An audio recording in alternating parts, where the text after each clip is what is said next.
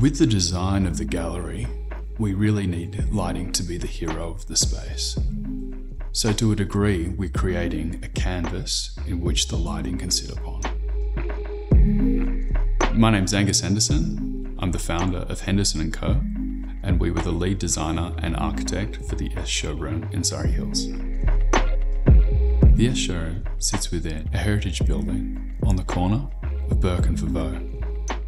We made an effort to really black out or have a defensive attitude for the showroom towards the street, so that first interaction with the end user would be one of a surprise.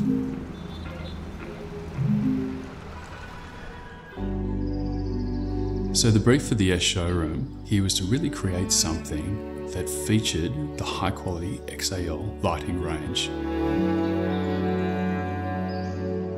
Now, typically in projects, lighting can be overused. The beautiful thing about this product was how we can use less luminaires to really beautifully create well-lit spaces. Part of the brief was to create a range of zones within the gallery itself. We have the lounge, which is a really calming, residential type focus space. If you walk straight on, you're greeted by an island bench, almost as a workbench for where products can be tested and explored.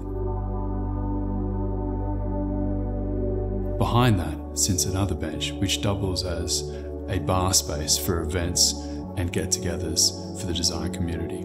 Turning to the right, that takes us to the Showroom boardroom. This is a great location for designers to use the S space and go through any products and project specifications they may have.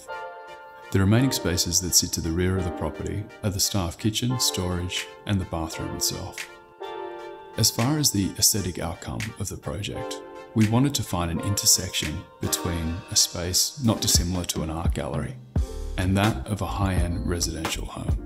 So having a restrained approach to the materials was key. In the creation of the lounge space, we wanted something that was truly immersive.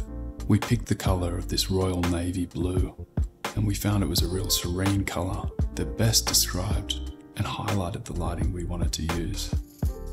Through the silk carpets, the Italian stucco to the walls, the velvet curtains, the black joinery punctuated with grey mirror, and the boucle fabric on the custom lounges. This is a space where you can really unwind and look at the best of S Lighting's offering. So set at the heart of the gallery space, we have this collaborative work zone featured in an axolotl-clad island bench. The junction between the axolotl glass and the stone bench tops is a brushed stainless steel. There's a soft delineation between the main gallery and the boardroom itself in the white sheer curtain. That space is grounded by a black timber table. We also created some high-level storage with ladder-like access to create a space that feels aesthetically pleasing, however very pragmatic and functional.